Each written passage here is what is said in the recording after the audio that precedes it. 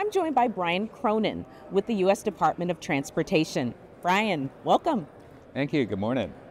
Now, why is digital infrastructure such an important focus for the Department of Transportation? The transportation system is so dynamic that everything changes all the time. There's work zones, there's incidents, there are crashes. Even the traffic signal changes all the time. And so understanding how the system changes and providing digital messages to drivers, to pedestrians, to bicyclists can be a game changer in improving safety. What are some of the projects that your office is working on to improve digital infrastructure? Right now, we are launching the National V2X, or Vehicle to Everything Deployment Plan.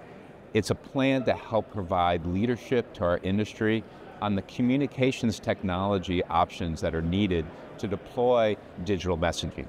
It's an opportunity to advance transportation that we can do together, and this plan provides a roadmap for how the nation can lead in deploying vehicle-to-everything technology. Is there any other research that you're focusing on or about to deploy?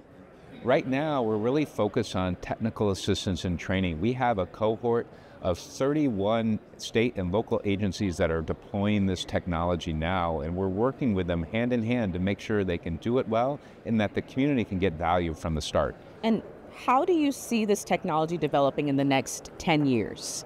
In the next 10 years, it's going to be a joint deployment from public sector-led infrastructure applications to begin with, so we could plow our roads faster, do transit services faster. And then over time, our automotive sector is going to be adding this capability into the vehicle you buy.